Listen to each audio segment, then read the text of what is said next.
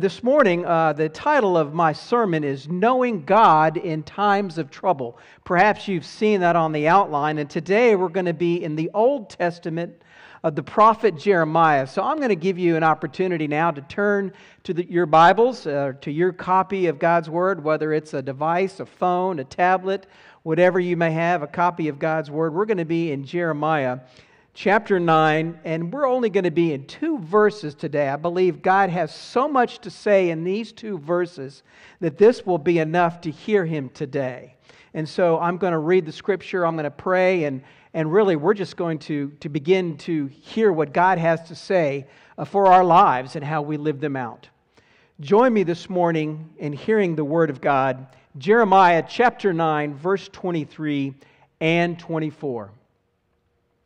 Thus says the Lord, let not the wise man boast in his wisdom, let not the mighty man boast in his might, let not the rich man boast in his riches, but let him who boasts, boast in this, that he understands and knows me, that I am the Lord, who practices steadfast love, justice, and righteousness in the earth.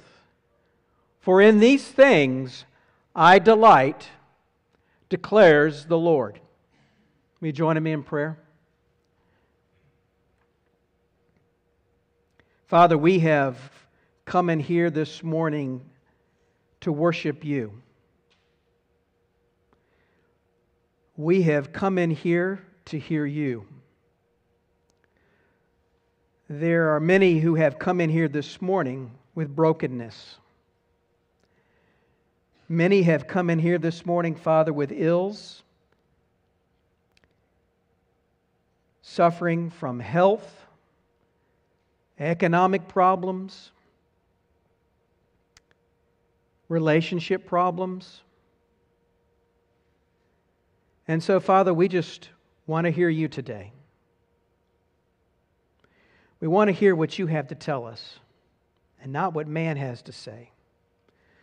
So I pray this morning, Lord, as we read Your Word and Your truth is declared, that everyone would hear You this morning and they would not hear me. They would know Your truth and the purpose that You have for all of us. And that we would know the depth and riches and glory in Christ. And that we would have hope. And because of that hope, we give You all the honor and the glory. In Christ's name I pray. Amen. So, knowing God in times of trouble. Can we really know God? I mean, if you really think about it, who can say if they know God? I mean, God is infinite. He is outside of time and space. He's the creator. We're the created. We're finite. In the Psalms, 145:3, the psalmist says, great is the Lord and greatly to be praised, and His greatness is unsearchable. Yet God can be known by the revelation of His Son. Psalm 147:5, great is our Lord and abundant in power. His understanding is beyond measure. So can we know God? He's beyond measure. He's unsearchable. He's the Creator. We're the created. Well, listen to what Jesus said. And this is eternal life, that they know You, the only true God, and Jesus Christ, whom You have sent. John 17:3. So, God is unsearchable. He's vast. He's infinite. But yet, God can be known. And God can be known in what He chooses to reveal. And we're going to see that today. There was this old country church, and they were having a revival. And the preacher there was preaching for 3 consecutive nights. Can you imagine that? Going to church 3 nights in a row? hearing a sermon from a preacher. But they were leading in their annual evangelism and an annual revival. And so the first night, the preacher gave a message of repentance, and he encouraged the congregation to repent, turn from their sins, and turn to the Lord. It was a powerful message. And so moved was one man that he came down the aisle, and with his arms lifted up high, and he said, "Oh Lord, fill me, Lord." Well, that was the end of the service. The second night, the pastor preached another message. And he encouraged the church and the congregation to live lives in obedience in response to that repentance.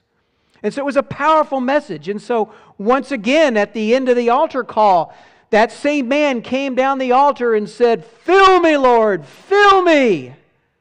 And the service concluded. Night 2. Third night came along. And the pastor preached a message of holiness. That the congregation, if they had repented and decided to live lives of holiness, that now was the time. And so at the end of that service in the altar call, here came that same man the third night in a row, to which he exclaimed, "Fill me, Lord, fill me." And there was a voice in the back of the church that said, "Don't do it, Lord, he leaks." The truth is that we all leak from time to time. We all, as the prophet Isaiah said, have been like sheep led astray. We live in a world today that wants to lead you astray. And so what you need to know in the times of trouble is the most basic fact is that you need to know God. You need to know Him. You know what He believes, what He stands for, His purpose for you, and how He reveals Himself. You see, in this book of Jeremiah, there is a recurring theme in the book of Jeremiah, and it was a recurring theme of the prophets. Repent. Why? Because the nation of Israel was a nation that was worshiping false idols. And over and over and over again, it was a cycle. The same thing happened in this circular pattern. The people sinned, they worshiped false idols, they repented, they came back to God. They were led astray, they worshiped false idols. God told them to repent, they did. He restored them.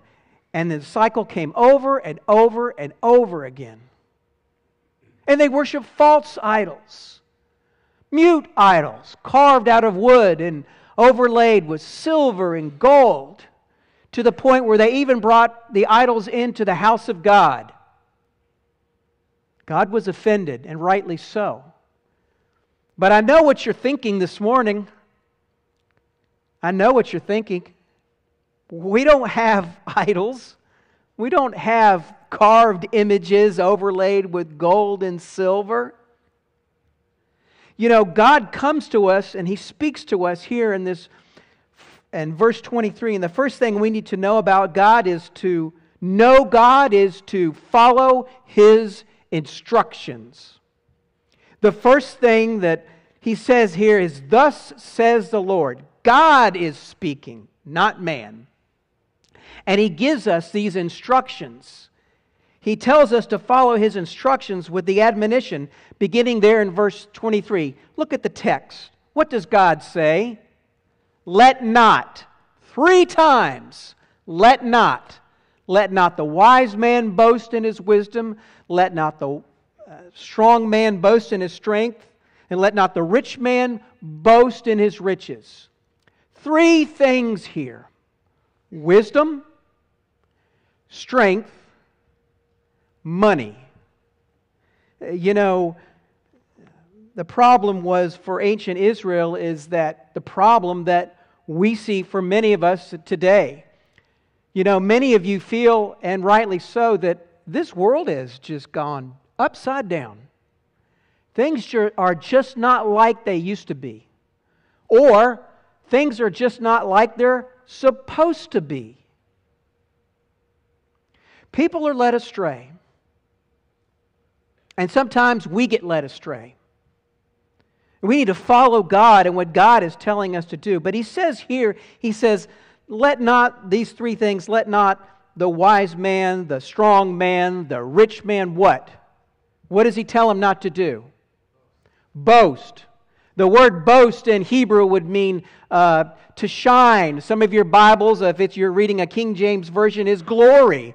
Let not the man glory in him, in his strength. Why? What's the issue here? What's the implication for us? It's the possessive. Look back with me here in the Bible. Look back with me here in Jeremiah 9:23. Look what God says. He says, let not the wise man boast in what? His wisdom. His strength. His riches. Why? Let me get Dr. Phil on you for a moment. How's that working out for you? You know, we have a lot of things in this world that are good. Wisdom is good. Strength is good. Money is good. In fact, money is kind of important. It's like oxygen. You know, you kind of have to have it. And so God is not saying here that these things in and of themselves are bad. What is He saying? If you're putting your trust in that, it's futile. If you're putting your trust completely in smarts and wisdom, you know, there's the old saying, you know, you can buy books, but you can't buy brains. You know, money is good. Money can buy you a bed, but it can't buy you a good night's sleep. Money can buy you a house, but can't buy you a home. It can buy you medicine, but it can't guarantee you good health. And so what is happening here? This nation of Israel was putting all their hope in all these external things. But God, they had known God. They were God's chosen people, delivered from the bondage of Egypt, blessed, protected, given victory over armies and nations that were multiple times bigger and stronger than them. Is strength bad? No, strength is a good thing if we know where strength comes from. When David slew the Goliath, a little shepherd boy, you mean to tell me that you're going to take this little boy with a slingshot and some stones and he's going to defeat a 9-foot military giant who came to him with a sword, with a spear, and a javelin? What did David come to him with? He came to him with nothing more by saying that he came in the name of the Lord. Just the name of the Lord. You know, I think sometimes that it's easy for us to get caught up in the trappings of this world that says if we can put our hope in something that we own, if we have enough money, we'll be able to ride out this recession or this inflation. You know, if we just elect the right person in office, all our problems are going to go away. Or if we stand by a certain political party, then all those problems and things that were turned upside down. If we just come out with a medicine that can fix something, I'm just going to say it, we can't even cure the common cold. God knows this. The question is this morning, do you know that? And so the question God asks each of us, He knows you. Do you know Him? Do you know God? To know God is to follow God. And to follow God is His instructions. Now I know sometimes some people will say, well, God said it, I believe it, that settles it. Sounds good. And I'd give you an amen on that. But do we always do that? Does it always settle it? It's true, but it's not that perhaps sometimes that you know it. Do you believe it? Do you believe what God is telling you? Because if it does, you make a decision. C.S. Lewis, the 20th century theologian, said, when you make a decision, it'll turn the central part of you. When you make a decision, when you commit, when you believe. Wisdom is good, but in and of itself, depending upon it, is futile. Proverbs 3:5 says, trust in the Lord with all your heart, and what? Lean not on your own understanding. Written by King Solomon, who wrote the book of Ecclesiastes, and God spoke through him, who said, vanity of vanities, and all is vanity. And he said also in Ecclesiastes in 1:18, for in much wisdom is vexation. The book of Ecclesiastes, when he was saying vanity of vanities, he's saying it's all vanity without God. Without God. To know God is to follow God, His instructions. God is not sitting on His throne giving out orders. He's caring for you. He's guiding you. He's loving you. And so when we read these words here in the Scriptures, God has a purpose for us because He's guiding us. He wants us to follow us and not listen to those that are telling us what we need to do to fix our problems. You know, I'm not going to take a survey this morning, but I'm going to bet there's just a few people in here that have some problems going on today in their life. And it might be money. It might be relationships. It might be health. It might be just the problems that just seem too much. We need to understand that to know God is to follow His instructions. But why is God coming to us here in this portion here in chapter 9 and 23 and 24? What's going on? Well, as we said here, is that the nation of Israel is sinning greatly, and they're causing themselves to become worship idols. But we don't have idols here, do we? Do we have idols today? Are there idols in our life? Are there idols in our world? Listen, an idol is whatever claims the loyalty that belongs to God. I want to say that again, and you can even write that down if you want to this morning. An idol is whatever claims the loyalty that belongs to God alone. The loyalty that belongs to God alone. In the movie Lily of the Fields, which was an older movie made decades ago, and Sidney Poitier was the lead actor in the movie, they were in a small town that was building a chapel for a church. And the community was coming together building this church for a group of nuns, building a small chapel. And one of the community leaders was a man that was helping out. Everybody in the town was kind of getting together on this. But he was a devout atheist. And Sidney Poitier was like, what are you doing here, helping us build this church? Aren't you an atheist? To which this businessman, this atheist, replied, just in case. Just in case. You know, we may not have carved idols, statues, things overlaid with gold or silver. But you know what we keep in our back pocket sometimes? Just in case. Just in case. We keep the little gods in our back pocket just in case God just doesn't seem to work out for what we're hoping for.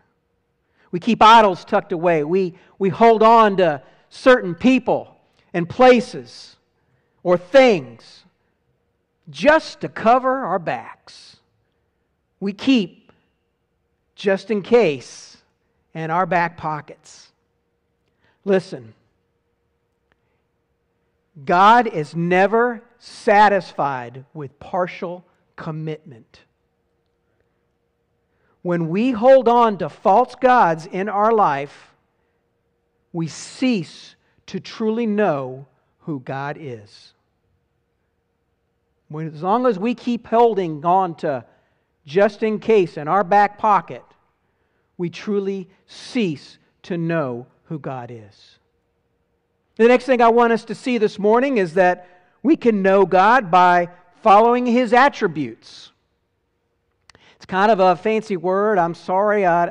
Probably another word might be His character or His nature. What are God's attributes? What's His nature? God is love. God is spirit. God is eternal. God is forgiving. God is all-knowing. He is all-powerful. He's omnipotent. He's omniscient. He knows everything. And God is everywhere. He's omnipresent. But God lists what are His attributes here. Look with me now in verse 24. God says, "But let him who boasts, boast in this, that he understands and knows me." Isn't that interesting that God says understands and knows? There are actually two words. Understands meaning to consider, knows meaning not only to know, to learn, but to want to know. Do you want to know God today? Do you want to know His character? Do you want to know what His plan is for your life today? It is interesting also in this text that He says, if you're going to boast, boast in this, that you understand, that you know that God is love. God is justice. God is righteousness. That is God because of these things. But God says, are these just platitudes? Are these just philosophy? Are these just flowery things about who God is and we can just all get together and say nice things about who God is? No. Why? Because the text says here, look with me in verse 24, it says He practices these things. God is active in this world and God is active in your life despite of the world that wants to tell you and lead you astray to solve your problems. He is the God of love and justice and righteousness. Isaiah 54:8 says, God says, "With everlasting love, I will have compassion on you, says the Lord, your Redeemer." In this, the love of God was made manifest among us, that God sent His only Son into the world so that, listen, so that we might live through Him. And this is love, not that we have loved God, but that He loved us and sent for us, and that while we were still sinners, Christ died for us, Romans 5:8. I'm sorry there, I cited 1 John 4:9 and 10, and I went right into Romans 5:8. I got so excited about God's love this morning. God loves you.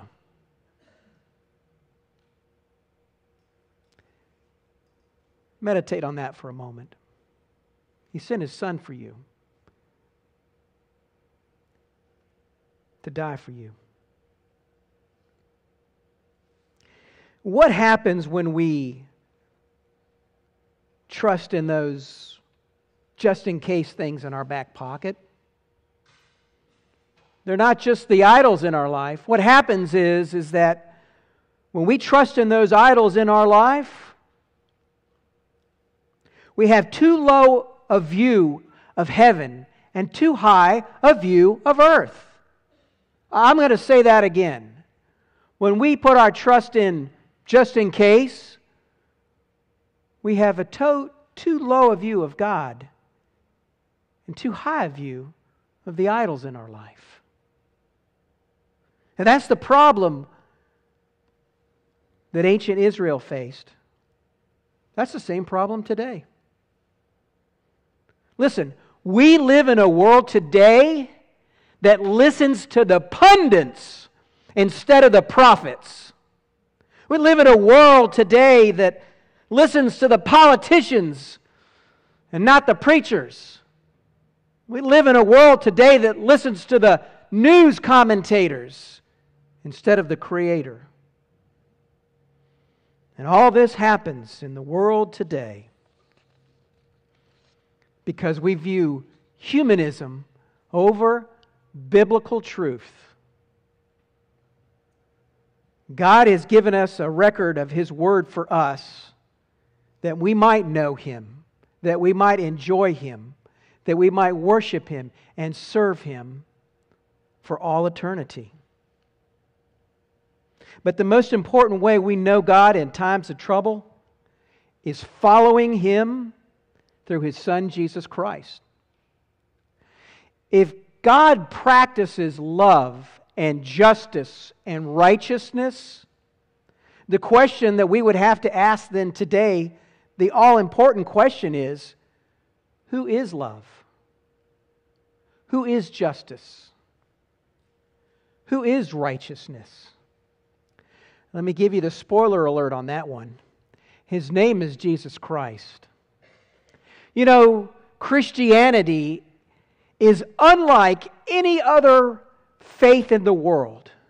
Why? It's not an ideology. It is not a philosophy. It is only the person of Jesus Christ. Love and justice and righteousness alone is Jesus Christ. Aren't you glad? Aren't you glad to know that truth? Who is Jesus Christ? Turn with me for a moment to the book of Colossians, and I want to read the testimony to the church in Colossae. First, Colossians 1, verse 15. He is the image of the invisible God, the firstborn of all creation. For by Him all things were created, in heaven and on earth, visible and invisible, whether thrones or dominions or rulers or authorities. All things were created through Him and for Him. And He is before all things. And in Him all things hold together. Listen, if you think this world is out of control, I want you to know something today. God is still sovereign, God is on His throne, and He is holding it all together through His Son, Jesus Christ. And He, verse 18, and He is the head of the body, the church. He is the beginning, the firstborn from the dead, that in everything He might be preeminent. For in Him, listen, for in Him all the fullness of God was pleased to dwell, and through Him to reconcile to Himself all things, whether on earth or in heaven, making the peace by the blood of His cross.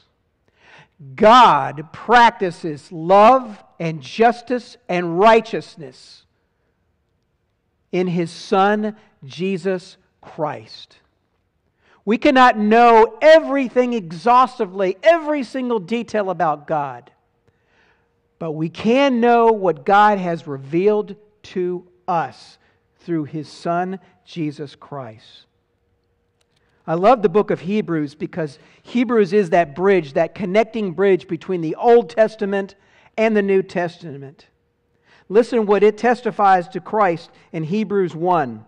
Long ago, at many times and in many ways, God spoke to our fathers by the prophets, as we read earlier in Jeremiah.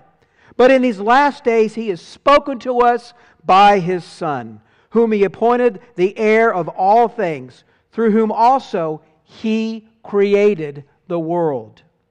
He is the radiance of the glory of God and the exact imprint of His nature, and He upholds the universe by the word of His power. Jesus Christ, by the word of His power, holds all things together. So we can know God by following God, by His instructions, by knowing His character, His nature. But those things are revealed in the practices and the nature of His Son, Jesus Christ. And in that last verse there of 24, Jeremiah, God said, "For in these things I delight, declares the Lord." You know, if God delights in something, we should delight. Psalm 37:4 says, "Delight yourself in the Lord, and He will give you the desires of your heart." Not something that you can run down and get at the station, at the Walmart station, or the car lot, or the jewelry store, or the bank. He says that He can give you the desires of your heart when you delight in the Lord. God delights in love and justice and righteousness, whom is His Son, Jesus Christ. Jesus said, "Whoever has my commands and keeps them, he it is who loves me. And he who loves me will be loved by my Father, and I will love him and manifest myself to him." God will make Himself known to us through His Son, Jesus Christ. John 14:21. Micah 6:8. "Mankind, He has told you what is good, and what it is the Lord requires of you, to act justly, to love faithfulness, and walk humbly with your God." We can know God. We need to know God in times of trouble. We need to know that knowing God is following God by what God has told us in His Word, by instructions, by His character, by His nature, and through the revelation of His Son, Jesus Christ, whom is ultimate and supreme love, justice, and righteousness. The gospel should remind us, moment by moment, that we are in need of grace and that we cannot do anything apart from Christ. It should drive us to prayer each and every day. It should drive us to daily fellowship with God. It should humble us even when in an argument. It should cause us to serve others rather than seek to be served. The gospel, in short, should remind us that it is the most practical things that we can do and what Christ has done for us on the cross. There's great encouragement for us to love and worship God due to the fact that God wants you in a special relationship with His Son. The Bible even says that He wants you to be His friend in John 15. We know God by following Him when we live out our faith in Christ. That's what knowing God means. In a world today that has been turned upside down, in a world that says wrong is right and right is wrong, from Isaiah 5. We live in a world today that is not like it used to be, and it is not the way it is supposed to be, because sin has entered the world. But God has provided that provision for us and the solution by His Son, Jesus Christ, on the cross. We have to come to Him in simple, childlike faith by repenting of our sins, confessing Him as Lord, and making a decision to commit our lives to Him. I want to give you 3 things today as we conclude our service this morning. As I said at the beginning of this sermon, that many of you have walked in today with problems. Listen, don't tell God how big your problem is. Tell your problem how big God is. I want you today to look at the strongest idol in your life, the just in case, in light of what you could lose in clinging to it rather than to God. What could you lose by clinging to it rather than God? And then for one day, I want to encourage you this week. I want you to carve out one day and stop every hour, just once an hour, and evaluate your life and find out what has mastered your life for that 1 hour. What is your just in case for that 1 hour? Do it. Maybe it'll be revealed to you. Maybe you won't find out. Ask God to reveal that to you. Ask God what's the just in case that you're holding in your back pocket.